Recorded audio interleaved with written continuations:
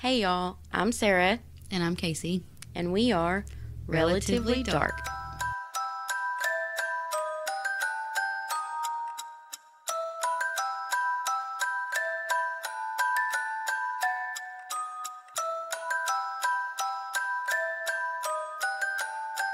I don't know how to start. I don't know how to start. I've only done one. You've done our first 15,000. episode. It is. I'm excited. I'm just going to jump in. Okay. In 1961, Betty Gail Brown was a 19-year-old sophomore at Transylvania College in Lexington, Kentucky. Close to home. Very close to home.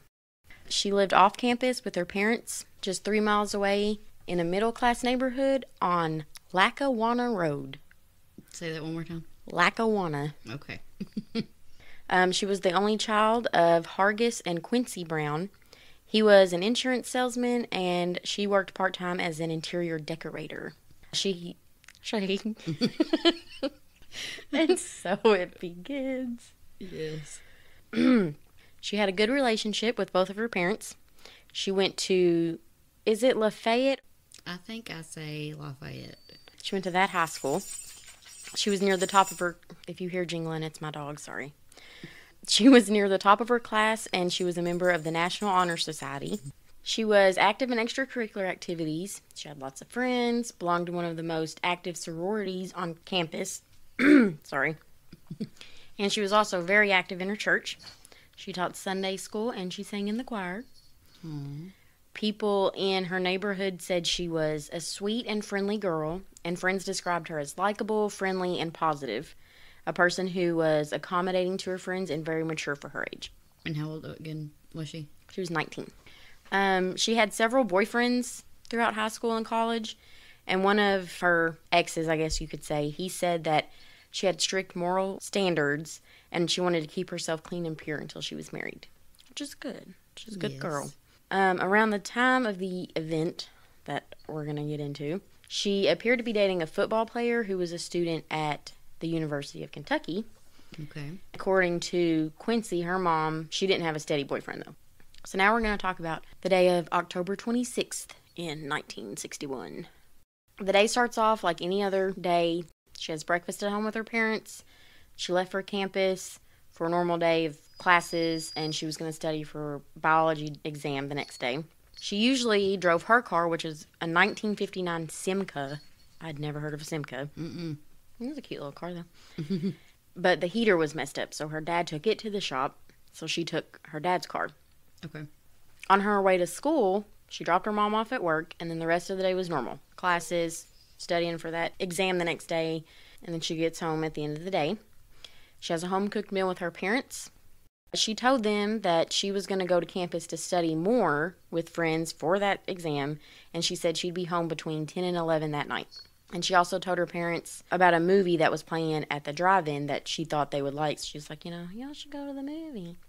After supper, she helped her mom clear the table and wash the dishes. Mm-hmm. And they leave a little before 7 to go to the movie, and Betty Gail left just a few minutes after them. And she drove her car this time. She gets to the campus around 7:15. So this just shows how close she lives. Because if she left a few minutes after 7, and she gets there by 7:15. She parked in a semicircle driveway across from Fore Hall, where she was going to meet up with her friends to study. She meets up with 3 friends. She said she planned on staying for 3 hours. She studies till about 10:15, takes a break, and during this break, she asks the house mother if she can get permission to stay later, because she's still not done studying. My goodness. Like, I couldn't do it. I did not have that discipline.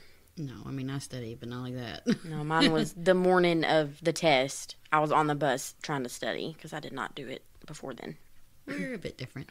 We are, just a tad. No, I'm not that. I was never that dedicated, though. In between me and her. Yeah. So, the house mother gives her permission to stay until midnight. Around 11:55, she says goodbye to her friends, thanks the house mother for letting her stay, and she leaves through the front door, gets in her car to leave campus. Well, Quincy and Hargis, they get home about 10:30 that night, and Quincy was actually relieved. She always liked being home before she got there, like she wanted to be there when she got home. Hargis goes to bed because he has a headache, and she wanted to wait up for Betty Gail, so she puts on her PJs, She grabs the newspaper and a magazine, and she crawls into Betty Gale's bed with a heating pad so the bed would be warm for her when she got home. Oh, my goodness. What a mother. Yeah, she was awesome. She finishes the paper, finishes the magazine, and it's about midnight, and she's like, well, Betty Gale said she was going to be home by 11. And she said that she knew the dorm closed at 12, so then she figured, well, it's 12 now, so she'll be home, any minute. And she thought about waking up her husband, but she knew he'd tell her not to worry, plus he had a headache, so she decided to wait a little longer. At 12:40, so this is over an hour and a half later than Betty Gale said she'd be home, 40 minutes after the dorm had closed, she decides to go look for her. So she throws on her coat over her pajamas, and she heads toward campus. She takes the same route that she assumed Betty would have taken, and she drove slow, looking up and down for her car. So she gets to Forer Hall, and it looked closed, so she checks the parking lots around the dorm, and she never sees Betty's car. On the drive... That's not a word. That's not even a word. So she drives back home, and she takes the same route, still looking. And she later said, the closer I got to home, the more relieved I was because I felt that I had just missed her on the way and that she'd be there when I got there. I expected her car to be in the garage, but when I pulled up, that's when my heart sank because the garage was empty. So she gets back in the car, and she goes to the campus again, taking a different route. She gets there, she drives slow, looks up and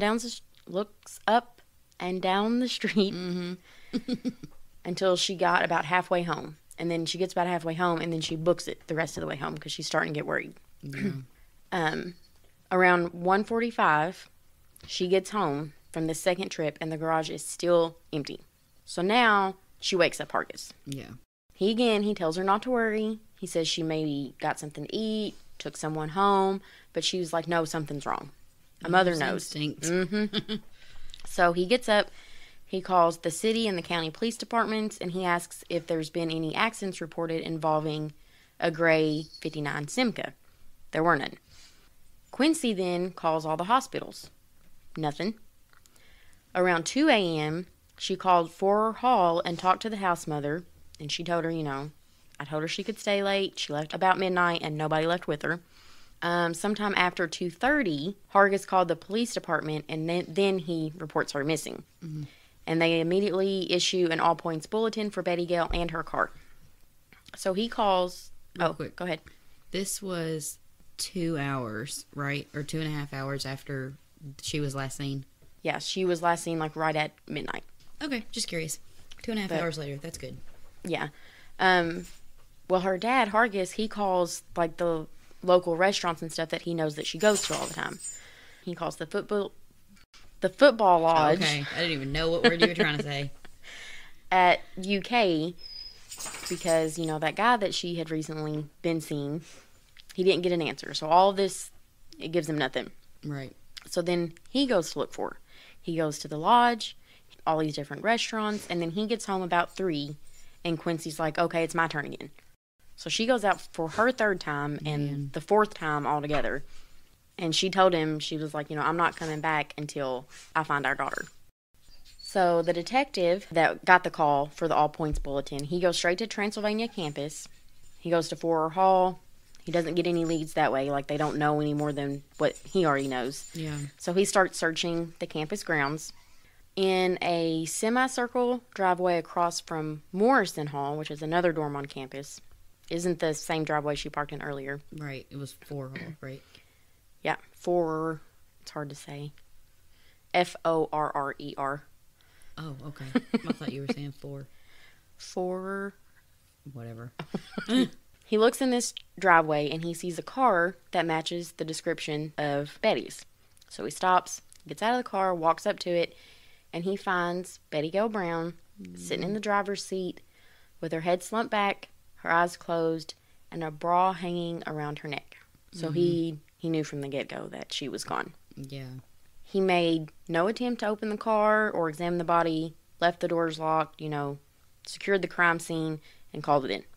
Like you're supposed to do. Right. Within minutes, police were there on the scene, along with Captain Gilbert Cravens and Captain Brian Henry, which were detectives, and the city's coroner, Chester Hager. Okay. Duckworth relayed that he secured the crime scene and all that, And at the time all this is happening, just after 3 a.m., this is the same time that Quincy is leaving to go search for her. Mm. While she's searching, she sees a police officer combing over a driveway with a spotlight. And she's like, oh, well, he must be looking for Betty. So she runs up to him, tells him who she is, and she's like, have you found my daughter?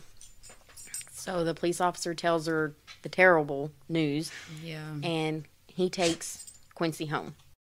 When they get to the Brown home, Hargis opens the door before they can get up to it. And he says, what's wrong? What's happened? And Quincy just says, Betty Gail is dead. Betty Gail's funeral was held on October 30th, 1961 at Lexington's Central Christian Church, where she was a member. And the minister, who knew Betty so well from all of her work at the church, described her as a very special and precious young woman whose sudden loss was punishing to all who had known her. Mm. She was laid to rest at the Bluegrass Memorial Garden Cemetery. All right, so now I'm going to go over the crime scene. Okay. Detective Cravens and Henry obviously knew she had been murdered. She had a cut on her forehead. Her bra was resting on her shoulders around her neck, and she had significant bruises and abrasions on her neck. There was blood on her forehead from a cut, and on the dash near the passenger side, there was blood. Okay. So they think her head was hit on the dashboard. And moved to the driver's side? I don't think it was like all the way on the passenger side. Okay. It was just more on that side than the driver's side. The front driver's side door and both of the back doors were locked, but the front passenger side door wasn't. So all but the front passenger side door were locked. Okay. They later learned that there may have been an issue with that lock, so that may have been why it was the only one that wasn't locked, but I never saw anything that confirmed that, so I don't know. Okay. The bra, both of its straps were torn, the clasp was broken, and there was a 4-inch piece that was ripped off and laying in her lap. So this made them think that it was probably forcibly removed. And so they're initially thinking, rape or some other kind of sexual assault was the motive, but aside from the bra, the rest of her clothes were perfectly fine. Okay. She was wearing Bermuda shorts, a blouse, a wool sweater, and a raincoat. Her shorts were buttoned, zipped, and in the right place, weren't pulled down or anything. Mm-hmm. And her shirt was still tucked into her shorts. Her shirt was fully buttoned other than the top 2 buttons. Okay. Which she probably just didn't button those. Yeah. I mean, I don't like having my shirt buttoned all the way up either. Nope. So all of this makes them think the motive wasn't of a sexual nature. Right. Like, there would have been more evidence of that. In the front seat of the car, they found her notebooks and stuff, her study materials. They found her car keys in the floorboard behind the driver's seat. And somewhere in the car, they found her purse and her money, her credit cards, lipstick, cigarettes, whatever. All of that was in her purse. So now, they can pretty much rule out robbery as motive. So it's not sexual, and it's not robbery. So they searched the outside of the car and the surrounding area, and they didn't find anything that seemed relevant to the crime scene. They did find a woman's gold watch, but they didn't think it was related in any way because Betty Gail was still wearing her watch. Okay. So they thought, it was just happened to be there. Somebody lost it there, whatever. Okay. Coroner Hager wasn't a physician, so he couldn't perform the autopsy, but he did request for blood samples and hair samples to be collected. He's like, make sure you get those. The autopsy was performed by a Lexington clinic physician, and Hager, the coroner, 3 additional physicians, and a detective were present at the autopsy. He released a written statement or a written report of his findings 5 days after her murder on November 1st, which was Granny's birthday. Yes. He noted the cut on her forehead, along with some superficial swelling, small abrasions on her abdomen, her back, her arms, her legs, and her face, and there was a significant injury around her left eye, probably from being hit on the dash. Obviously, most of the injuries were in the neck area, and he found significant hemorrhaging in the larynx and esophagus and bone fractures in the neck. The contents of her stomach showed a substantial amount of food, but nothing could be identified because it had already been digested. Yeah. So I guess if they had thought maybe she had went to a restaurant or whatever, they would know because that wouldn't be digested yet. So, I don't know. And he said there was no evidence of any sexual activity whatsoever on that day of her death. He estimated the time of death to be 1:15 a.m. His final sentence of the report stated that cause of death would appear to be suffocation from strangulation by external force applied in such a manner as to produce abrasions around the neck with crushing and hemorrhage into the larynx. Okay. That was one long sentence. Yeah. Which they pretty much already knew that was most likely her cause of death. The coroner, however, he took a look at her clothes and he found lipstick smudges on her shorts and several specimens of human hair on her sweater. So he turns over all of the clothing, the hair samples, her personal belongings to the police. Captain Henry and his team, they examined every inch of the car's interior. And he found blood in 3 places, drops on the rear floorboard, small smears on the driver's side window, and a larger amount on the passenger side of the dashboard. He sent all these blood samples to get tested, and all the results showed that all the samples were type O, which is the same as Betty Gail Brown. Okay. Which back in the 60s, that's pretty much all they could do with blood anyways. I think it was the mid-80s, late 80s or something, when they could actually get like DNA from it. I could be wrong, but I think that's right. Captain Henry, he found 3 clear fingerprints, plus tons of smudges, but 3 he could, be sent off for identification. So he's hoping that at least one of these belongs to the killer. So now they're looking for witnesses. They interviewed 3 students who studied with studied with Betty and learned that she was there at Forer Hall for close to 5 hours, left around midnight with the impression that she was going home. Witnesses stated that she was popular on campus, a devoted student who was active in extracurricular activities, and a very thoughtful and intelligent girl. And no one could think of anyone on or off campus that would want to hurt her. Or didn't like her, for that matter. Right. Basically, they didn't find anything that would help them. After interviewing more than 100 witnesses, they learned 2 things that they found interesting. Okay. They said Betty Gail was extremely cautious about locking her doors and wouldn't have opened them to a stranger. Okay. So this leads them to believe that she may have known her killer. Mm-hmm. The second thing they found out from Betty Gail's best friend was that she would often take her bra off when she was on her period. And from the autopsy, they found out that she was on her period at the time she died. So this gave them a little bit of doubt that the bra was forcibly removed. Okay. Even though it was damaged. But it's weird to me because even if, sometimes they get tender during that time or whatever, and even if she did have a habit of taking it off, if she was like 10 minutes away from home, why wouldn't she just I don't know. wait? It's just weird to me. Yeah. And some people had brought up, that her clothes were fine. Her shirt was still tucked into her shorts and this and that. How'd you take her? And I'm like, you could have fixed your clothes. Yeah. And all of us girls know that you can unclip it and pull it right out the sleeve. Yes. You don't even have to do anything with your shirt. So that's Sometimes irrelevant. Out the top. Yes. One witness was a student named Charles Risden. He was 19, same age as Betty. And he told the police that he had seen Betty after she left the dorm, spoke with her for a few minutes, and drove home. And he lived in another dorm on campus. And he said he saw Betty drive past him after he parked at his dorm. And this was about 12:05. Okay. He said he was pretty sure that she had stopped at a red light. He goes inside his dorm, listened to records, talked with a friend, tidied up a bit or whatever.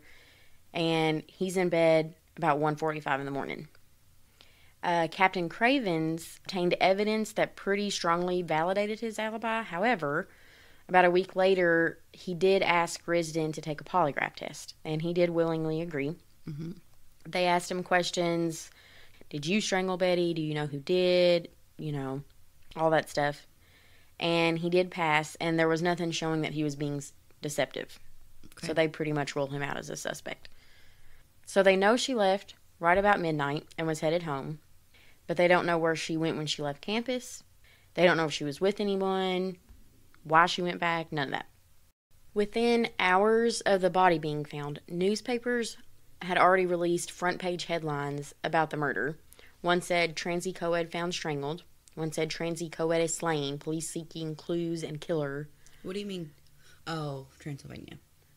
Sorry. Yeah. Sorry, I didn't even think about it. No, I didn't. I wouldn't have either. Transy co-ed, Transylvania. Also, the same day Betty Gail was found, one newspaper printed a front-page story with pictures of the crime scene. And another paper printed additional front-page coverage with a picture of her body as it was found, dead in the car. Oh my gosh. Front page of the newspaper. I think that's wrong on a lot of levels. Yeah. So, from the newspaper, the public knew that she was strangled with her own bra. They knew the condition in which her body was found, including all of her injuries. They knew that all the doors were locked except the front passenger side door. They knew the keys were found in the back floorboard. Just move past it. You know what I'm trying to say. And they knew that the authorities didn't think rape or robbery was the motive. They had no leads, suspects. They even mentioned in the papers about Charles Risden as being the last person to have seen her. They knew the clothes she was wearing, the fact that they were undisturbed. I mean, pretty much everything that the police knew, the public knew. I don't think that's right. I think only the parents should know. Yeah, that, and as you probably know, I'm sure, usually they're slow to release stuff like that because, it helps them filter out false confessions. Right, because if they don't know details about the crime scene, then they're not going to be there. Or if there's someone they come across and they mention something that was just available to the police, then they're going to know that they knew about it. Exactly. Yeah, so pretty much they either had someone involved in the investigation leaking this information, or they just told the police everything. Not the police. They just told the public everything because they had nothing to go on. So they're like, this is all the information. If anybody has anything, but still keep something. Yeah. But I mean, I'm not in law enforcement, so what do I know? I don't agree with it. Yeah. But the crime scene photos had to have come from someone within the police department because the crime scene was under the supervision of Captain Cravens and Captain Henry. So, like, the people from the media didn't just walk up there while they were investigating. No, exactly. And it was take all pictures. Sealed off and everything like that. So how did the media get the pictures? They did get an early lead, though. 2 days after the body was found, a waitress at a restaurant, she claimed to have seen Betty Gail in that restaurant the night/morning, whatever, of the killing between midnight and 1 a.m. She said Betty came into the restaurant about 12:15 with another woman, ordered hot chocolate and tea. They sat and talked for a little bit. Betty paid the bill, and then they left the restaurant together. Okay. She described the woman, because obviously the police are going to be like, okay, well, we need to talk to her. Right. She described the woman that was with her as around 21 or 22 years old, a good complexion, normal accent, and looked to be about 115 pounds. The waitress also described what the girl she thought to be Betty was wearing, which was right, but it had already been plastered all over the newspapers.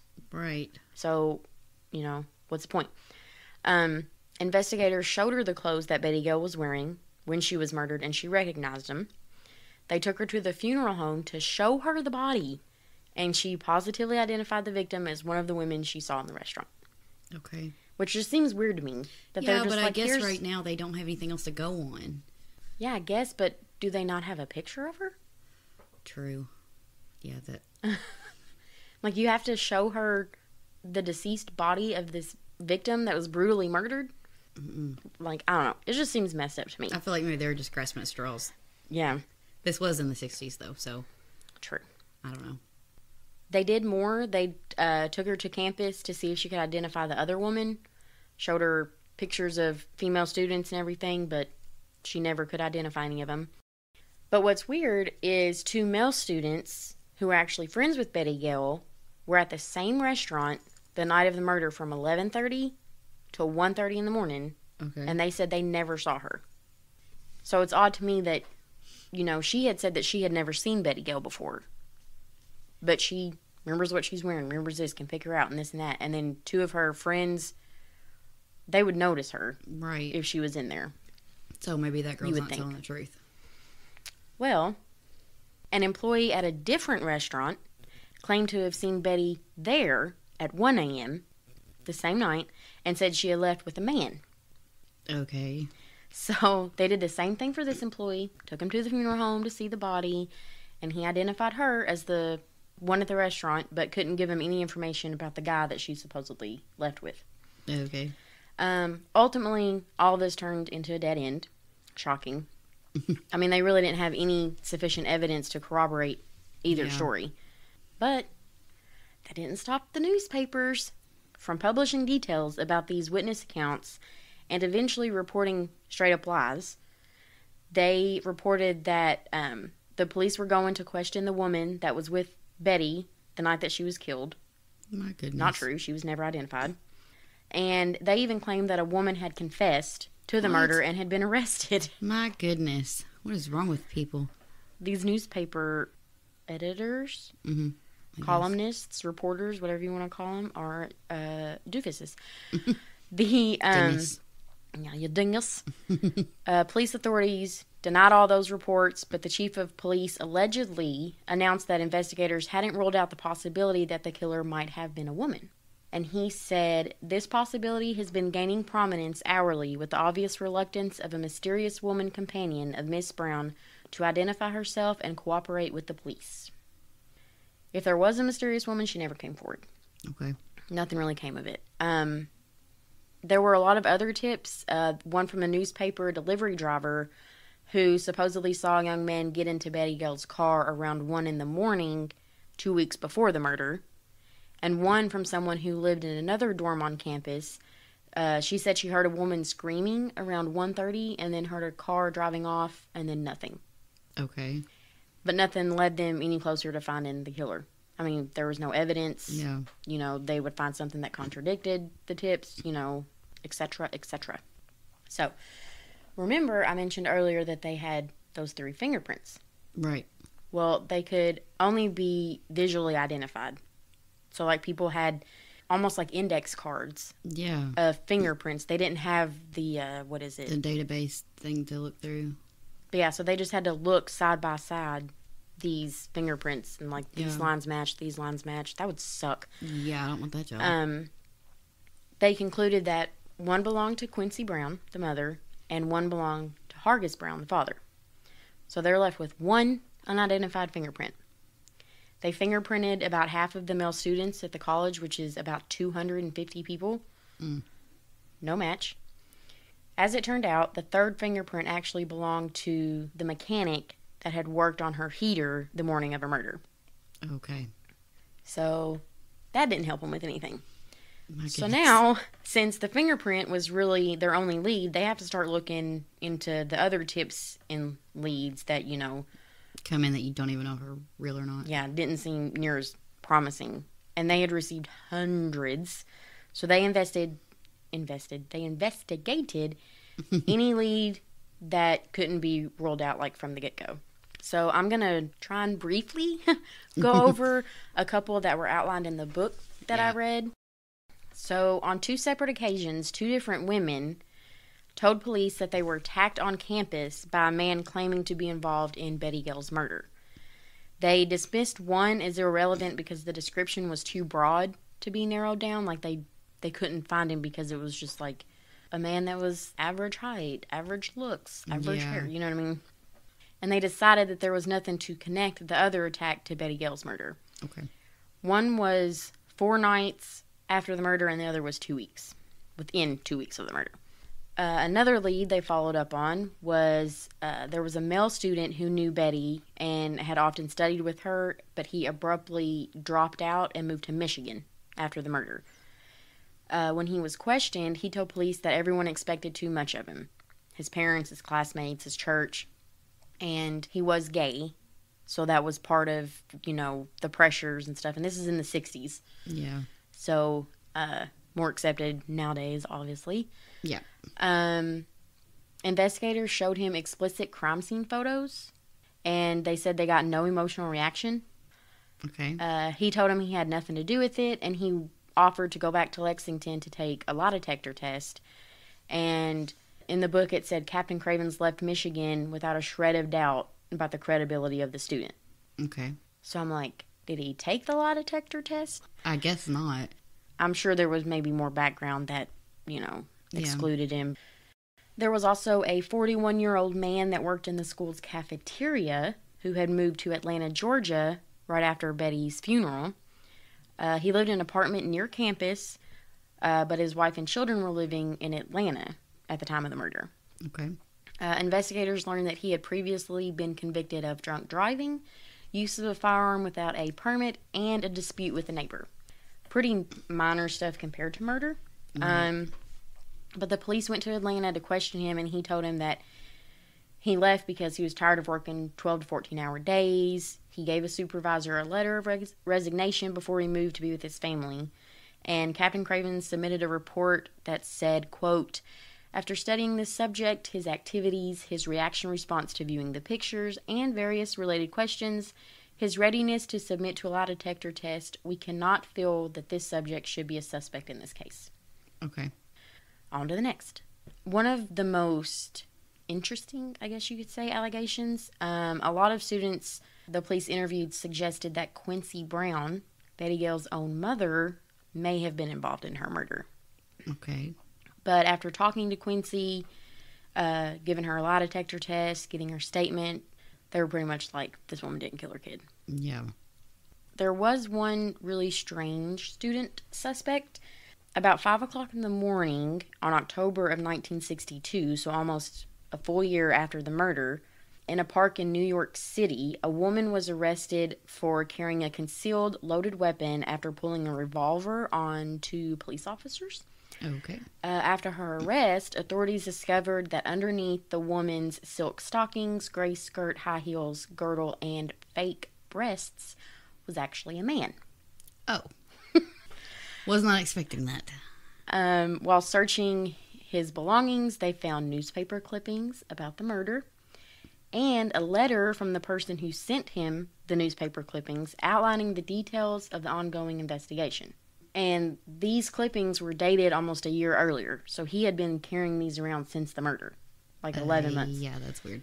The guy told police that he had been a student at Transylvania College, and a friend had sent him the newspaper clippings, and he said he didn't know Betty Gail Brown, and he knew nothing about her murder. When they asked him why he was dressed as a woman, again, this is the 60s, he said he had disguised himself as a woman to try and catch some thieves that had broken into his car 3 different times. Okay. And he also said that he did crazy things when he drank, which he did, apparently, right before. Okay. That was his explanation.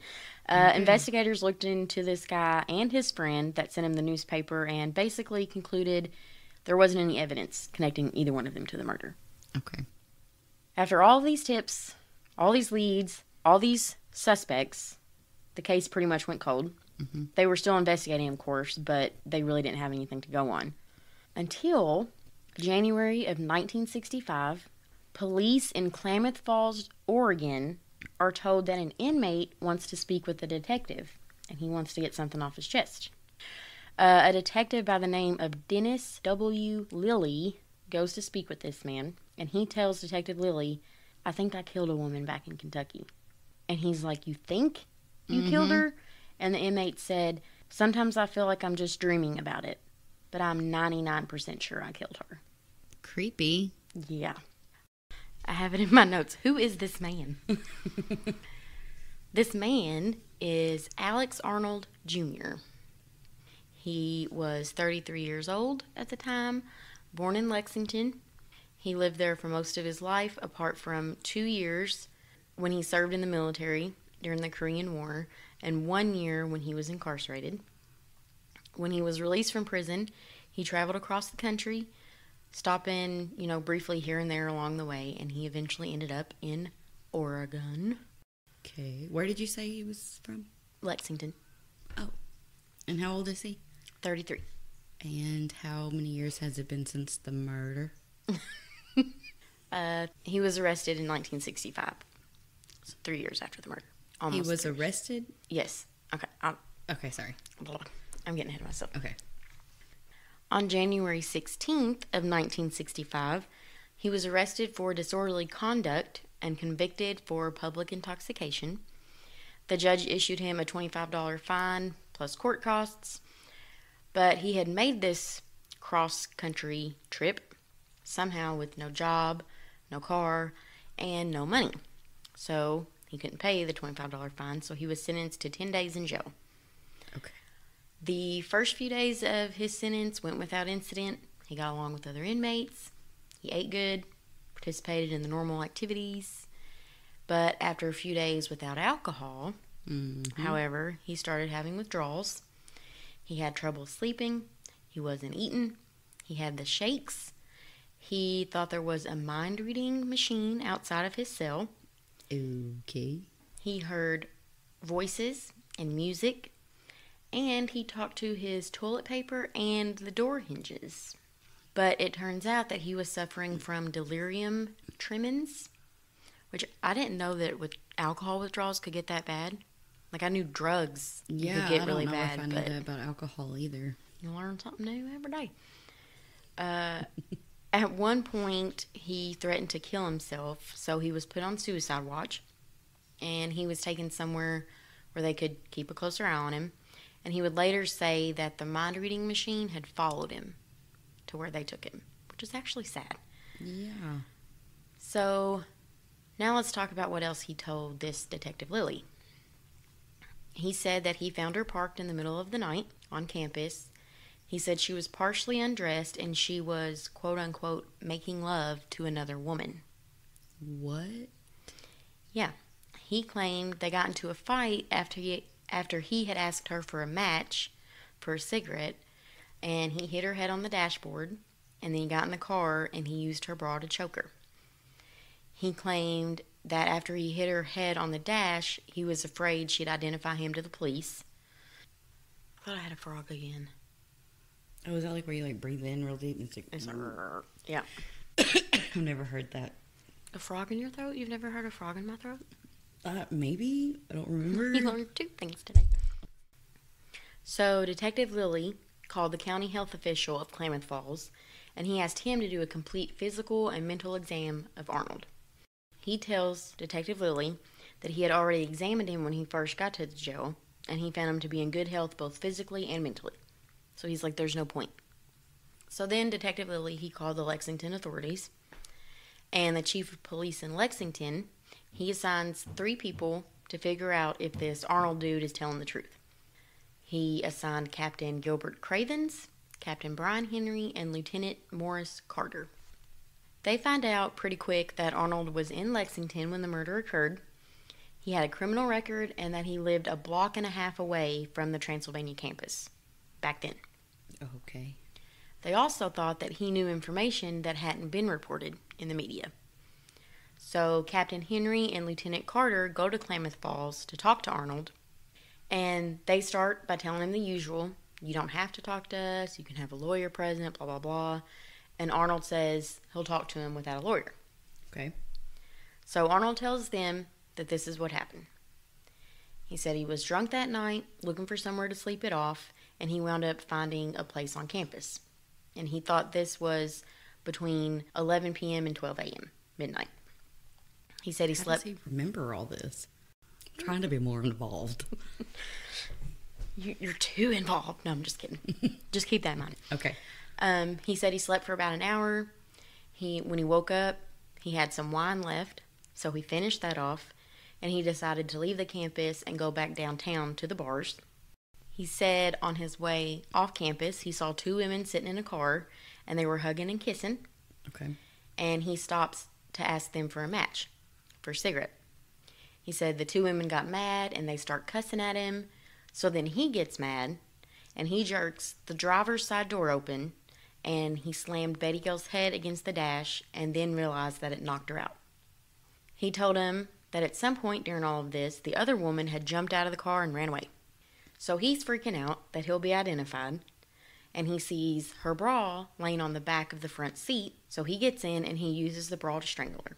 And he tells them he then left campus and he went to a friend's house, and he tells that friend that he had just killed a woman. The detectives interview Arnold again later, and at the end of their 3rd interview, he signs a written confession. Okay. So the confession that he signed said that he held the bra tied around her neck for about a minute and a half, threw the bra in the front seat, wiped his prints off the dash, locked all the doors except for the passenger door, and went to his friend's house. You remember, all of the doors were locked except the one that was unlocked. I was going to ask about that because I was thinking that why would anybody think to lock any doors? So, but if he said he did, then... See, and it makes sense that the passenger door would be unlocked if that girl ran out. But anyways. Why would he intentionally... I knew it. There it went. Frog's out. What? Sorry. Why would he intentionally leave that door unlocked if he's going to say, I locked all of them except that one? We'll get to that too. Keep yeah, this is weird. So I have another thought about this. I have always been under the impression, I've heard before, I've read before, that it takes a decent amount of time to strangle somebody. He says that he did it in about a minute and a half. But what I've heard and read, whatever, it's like 4 or 5 minutes. Like, it takes a decent amount of time to strangle somebody until they're dead. I didn't think anything about it because all I've seen is, like, movies and TV shows. Well, so... the longer we do this, the more you'll have thoughts like that, trust me. Apparently. The end of this confession said, quote, I have been asked by Lieutenant?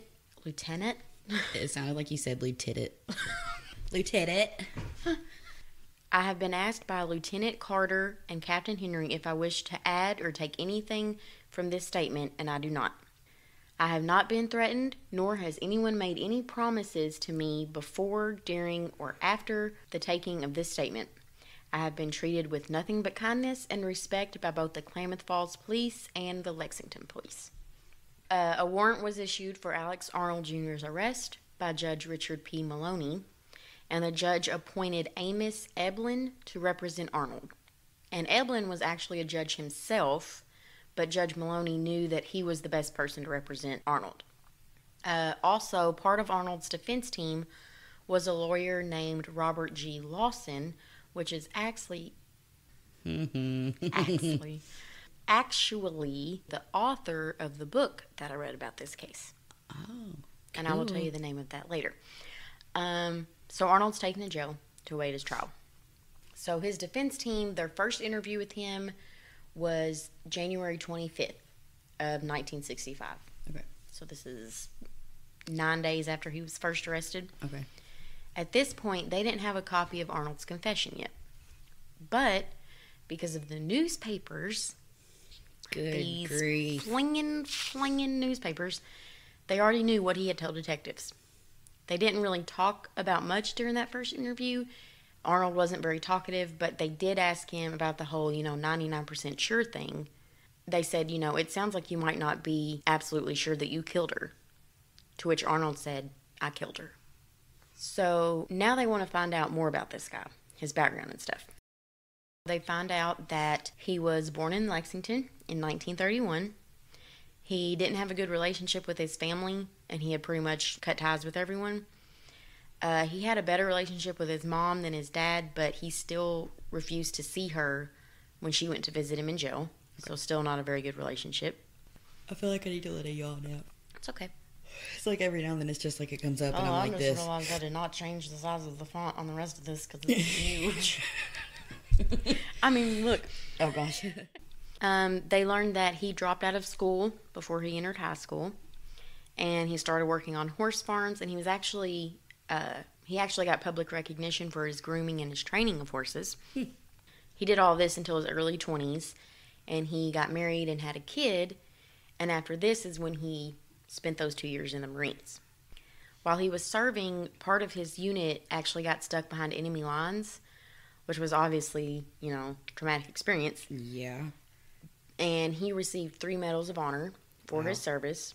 But once he left the military, this is when he started drinking. Yeah, I was wondering what it was that turned his life the wrong way. Yeah, which really sad, but I mean, that's the case a lot of times with, traumatic experiences and being in wars and stuff. And it wasn't long after this that he was officially labeled a drunk in the town. At some point, his wife filed assault charges against him, and she did end up dropping the charges, but she soon filed for divorce. And this was sometime in the mid-50s. Okay. And it's not clear, it didn't say in the book what specifically he did. Yeah. But I'm assuming it wasn't anything too serious. But I don't know.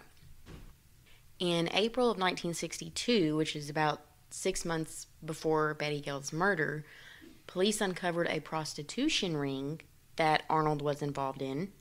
Okay. He provided customers for the sex workers. He was convicted and sentenced to a year in the Kentucky State Reformatory. He got out, he moved back to Lexington, and he was in the same situation as before. No job, no house, no friends really. After a few months in Lexington, this is when he started wandering, all around the country and ended up in Klamath Falls, Oregon. Okay. So Judge Eblin, he starts going over all the information that's been published in the papers, seeing how many details from the confession had already been reported. Yeah. And he concluded that the newspapers had covered nearly everything that Arnold had told them during their first interview. Yeah. Okay, so now they have the confession after they had already did their initial interview with Arnold. This is when they discover that the confession was written by Detective Carter. What? Not by Arnold. So did he just write everything and Arnold signed it? Someone who's delusional and says that golly. Okay, so... Trust me, just hang on. Who is the one who asked the physician to assess him? That was Detective Lilly. From? Klamath Falls. Okay. Carter... Is from Lexington? Yes. Well, I guess I was thinking that the Lexington guys would make sure that this is right because... But at the same time, I guess it would make sense if they're not the ones to make sure it's right because they want it closed. It's been 3 years. So they ask around about the detectives that took Arnold's confession. The defense lawyers ask around because they're like, are they shady or what? Yeah. But everyone said that they were good officers. They were totally trustworthy. Okay. So when they look over the confession, they feel the detectives really hammered in the fact that Arnold was treated fairly. But what really troubled them was the fact that given his mental state at the time, how would he fully understand his rights? How would he understand that he's entitled to a lawyer, but he doesn't want one? You know what I mean? How would he understand that he's signing a confession of murder if he's talking to his toilet paper and he's hearing music out of nowhere and he thinks there's a mind-reading machine? But all the stuff that he said was already said. Exactly. He made a point to put in that confession that he left that passenger door unlocked. But you know what wasn't in the confession? What? The statement that he said he was 99% sure. Not to mention the fact that Arnold didn't write it himself, so they're thinking that important details could have been left out to fit the detective's narrative of what happened. Also in the confession, Arnold... Confessioned? Is that what I said? Mm-hmm. Well, it's me. Also in the confession, Arnold, quote unquote, he stated 4 times that he was drunk. On one occasion, he used the phrase crazy drunk. So how would someone that inebriated remember so many details 3 years later and think to wipe his fingerprints off of the dash? According to the papers, authorities attributed some of their suspicion of Arnold to the fact that his story tied closely with facts of the crime and he had details that weren't published. So, let's go over a few things in Arnold's confession that were established by the investigators that they knew were facts. What investigators? In Lexington, the Lexington investigators, like the beginning of the crime. Yeah. They knew she was strangled with her own bra, which he said. They knew her head was smashed on the dashboard because of the blood. They knew that she was left in the driver's seat with her head leaning back, which is exactly how she was found and exactly what he said. Mm-hmm. But all of this was in the papers. Right. Okay. That's what I was saying. So, yeah. That's what I was saying. What information did he put in his confession that wasn't already in the media when it happened? Did they say what those details Trust me, we'll are? go over all this. I need to Calm know down. now. Some of the stuff in the confession that didn't add up with what Arnold said. Arnold said that... My bad. It's okay. He said that he threw the bra in the front seat. Okay. Not true. It was found around her neck. Oh, yeah. Dang it, I wish I would have cut that. He said that she was with another woman, But he could have said that because of the newspaper stories about the waitress Yep, saw her with another woman. I was thinking that.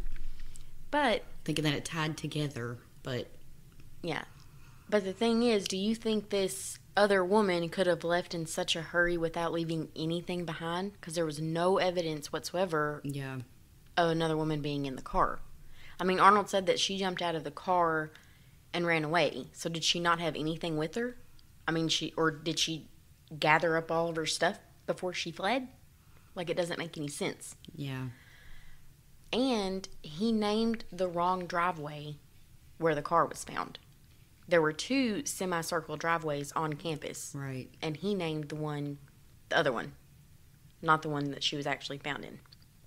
I mean, you could easily mix them up, but... if he's going to remember all of that... exactly. Doesn't make any sense. So, they go to talk to Arnold again. And he admits that he didn't read the confession before he signed it. He just wanted to get it over with. And they ask him to go over everything that happened again, and he still used the same phrase. He's 99% sure that he did it. But however, when they said that they wanted him to go over everything, did it say that he said what happened again? Like, what was in the statement or anything? Or I mean, he basically recounted the same story, and that he was 99% sure. But this time, he told them things that contradicted what was in his confession. He said that he stepped on a large thermos whenever he was in the back seat, and no thermos was found in the car. He also said that he locked all the doors. But the front passenger was unlocked, and the confession said that he told them that he locked those 3 doors. Yep. But he told his defense lawyers he locked all the doors. And he said that he locked them by pushing down the buttons. But her car didn't have buttons you push down to lock them. So that didn't add up either. Arnold said that he told this to the detectives that took his confession about the thermos, the doors, the buttons, all that. But none of it was in his confession. Mind you, he didn't read it. Judge Grant was the judge who oversaw the hearing, which was basically a preliminary hearing, and he ruled that there was enough evidence to indict Arnold. Okay. And so there was going to be a trial. While awaiting trial, Arnold told his defense team that he had gotten a visit from Betty Gail's mother while he was in jail, and that she told him, "You did not kill my daughter." Oh my. There was no verification of this, but they were assured by the people at the jail that if it did happen, it wouldn't happen again. So now Arnold they're thinking... Arnold said that she came to jail and said, "You did not kill my daughter." Okay. So they're wondering if Betty Gail's mother and or father, both of them, whatever, didn't think that he killed her purely based on the fact that he said she was with another woman. They're thinking, just that part of his confession could make them think he didn't do it, because that's not true. We know that that's not true. The trial was on October 4th, 1965, so almost 3 years to the date. Betty Gail's parents sat in the front row behind the defendant's table, right behind Arnold and his defense team, which is odd. Yeah, they're... The prosecution was seeking the death penalty, and they called the witnesses you'd expect, the detectives, Betty's parents, to testify, about the night leading up to the murder. And they also discussed his past crimes, his disorderly conduct charges, the prostitution ring. Kind of build a character. Yeah. So all of that was pretty damning. But witnesses for the defense had some pretty intriguing testimonies of their own.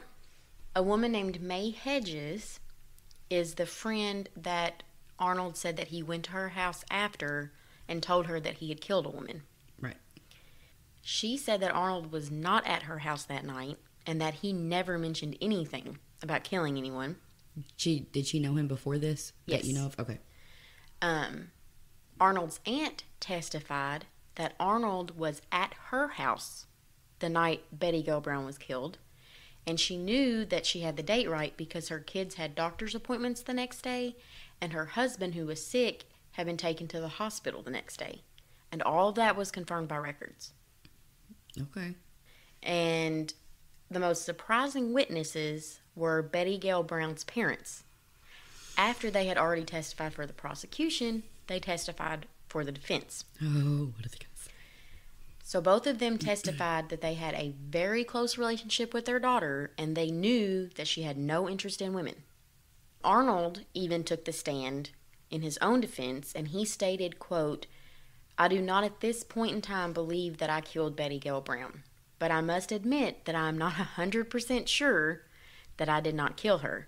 I cannot say with absolute certainty that I did not kill the girl, but I don't think I did." Man. Which, of course, he's not just learning about his, supposed alibi about being at his aunt's. Now, he knew about this, before the trial. But after learning that May Hedges denied him being at her house that night, and especially his aunt saying that he was at hers, that's what made him, question, did I even do this? Maybe I didn't do this. His aunt said that, her husband was at a bar with Arnold, her husband was drunk, and Arnold took him home. And Arnold remembered all that stuff happening. He just didn't know or didn't think or didn't realize whatever that it was that night. But he did remember all of that stuff. My goodness. So I'm thinking maybe in his delusional mind he could see those things happening. Oh, yeah, I'm sure. And think that, okay, I'm remembering. Well, listen to this. God, perfect segue. Okay.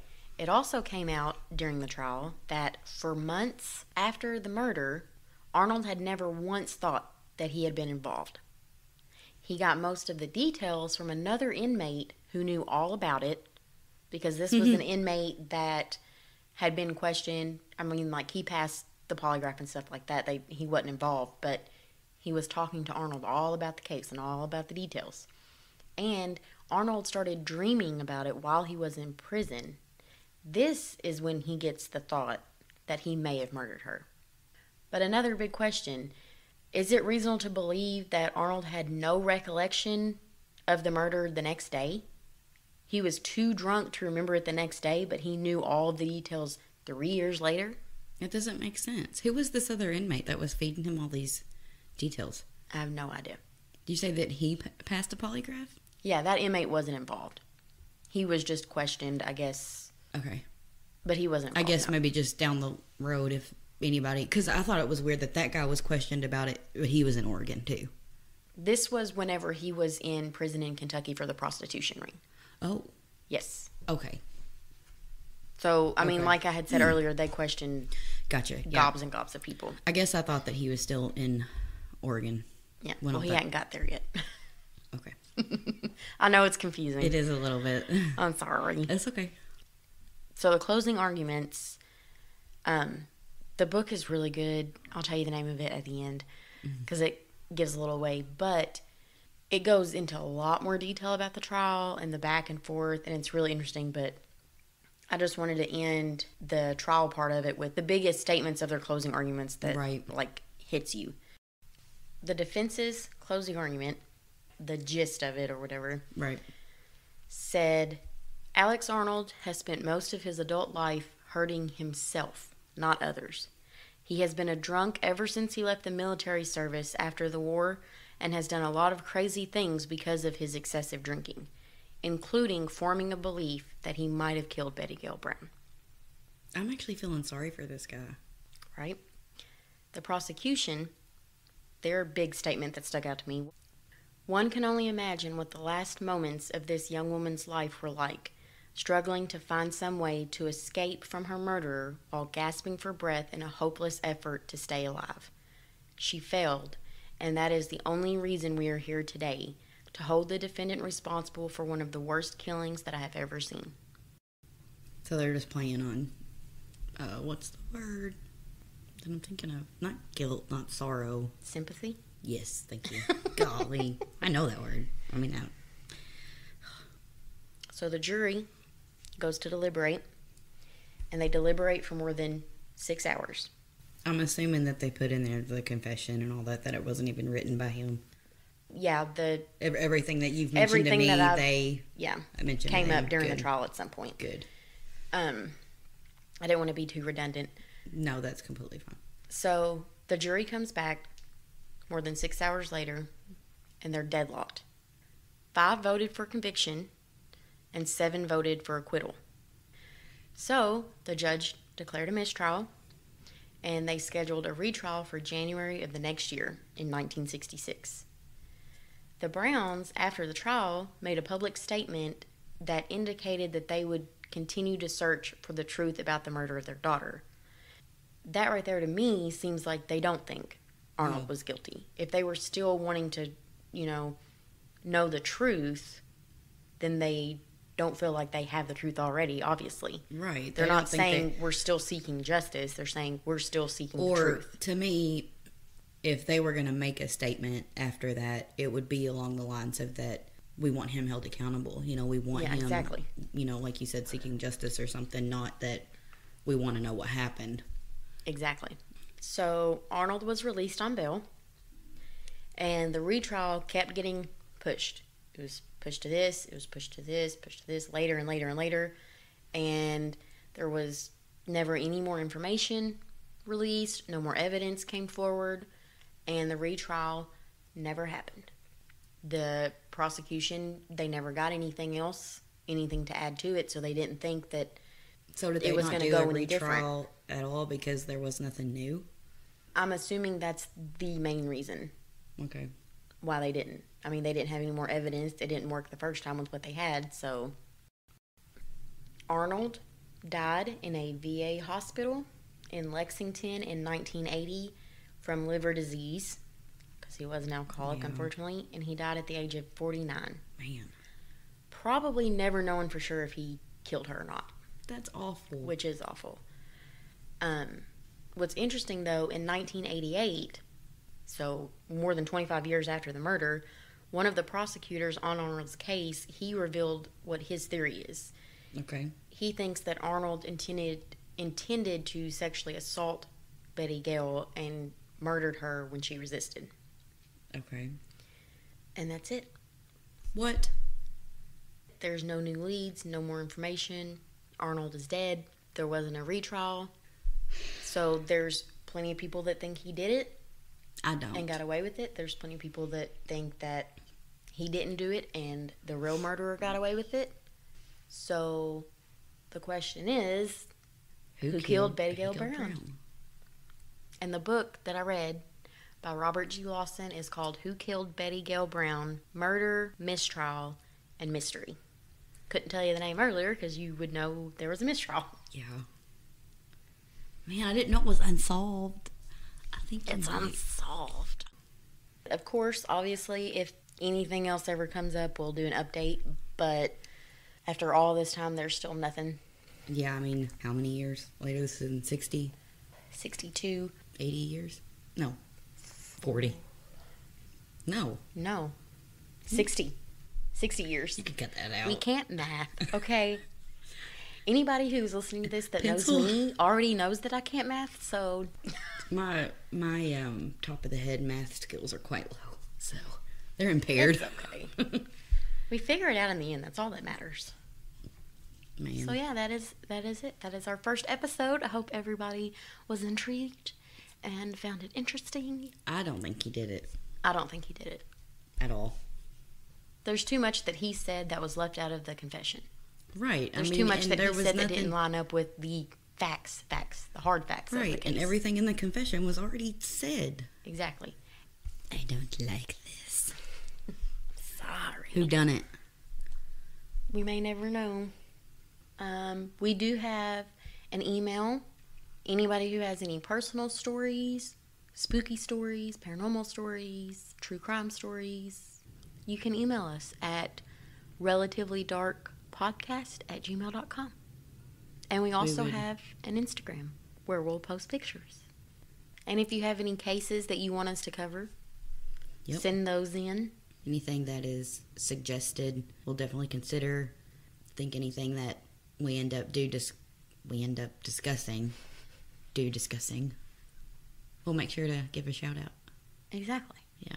Unless you specifically say you don't want us to. Right, yeah. Thanks for listening. We hope you keep listening. Yes. Bye. Bye. Bye. Goodbye.